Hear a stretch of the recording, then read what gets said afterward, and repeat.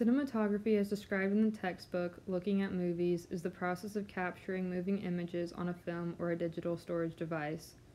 Authors Barsom and Monahan later go on to describe the Greek root of the word, kinesis meaning movement, photo meaning light, and graphia meaning writing.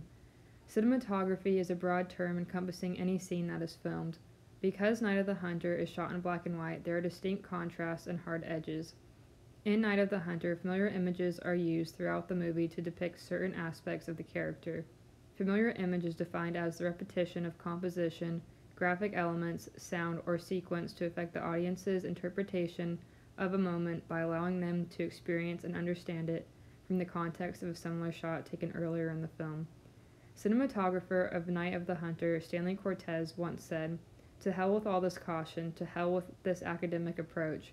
You must distort color, play around with it, make it work for you, intentionally throw it off balance. You can mirror emotions in color. There are times when nature is dull, change it."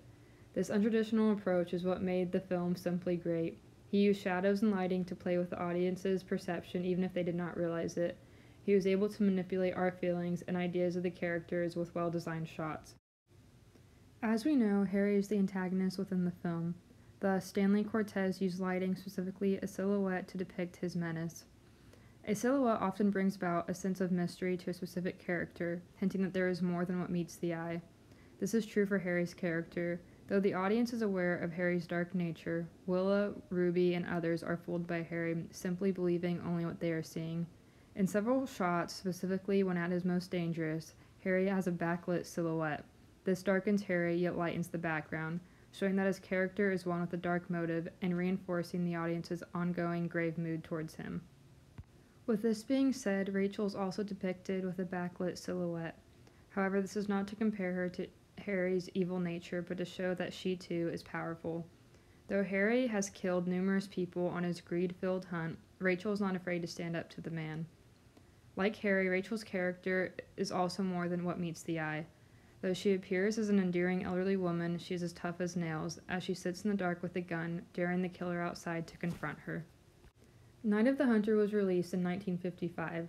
Despite the thrilling plot and well-known actors, the film was not accepted or understood well by the audience at the time. The movie is based on Davis Grubb's true story book on Harry Powers.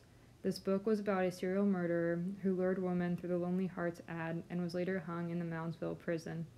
However, unlike the film, this book brought about many public interests. Later, Night of the Hunter was recognized for its brilliance and is now seen as a classic. The use of silhouettes is also seen in Citizen Kane. As mentioned previously, the use of silhouettes in Night of the Hunter are used to compare the power of Harry and Rachel. Likewise, in Citizen Kane, Thompson is illuminated with a backlight while speaking to a room of reporters. This emphasizes Thompson's power, as he appears the largest. Meanwhile, the other reporters are hardly visible from the shadow being cast, highlighting their unimportance. In the middle of the film, Mrs. Kane is complaining to Kane about her poor opera review. Originally, the backlight is focused on her until Kane moves in front, casting a shadow on his wife, kneeling on the floor. Mr. Kane's power fills the scene as it is clear that he dominates control over his wife.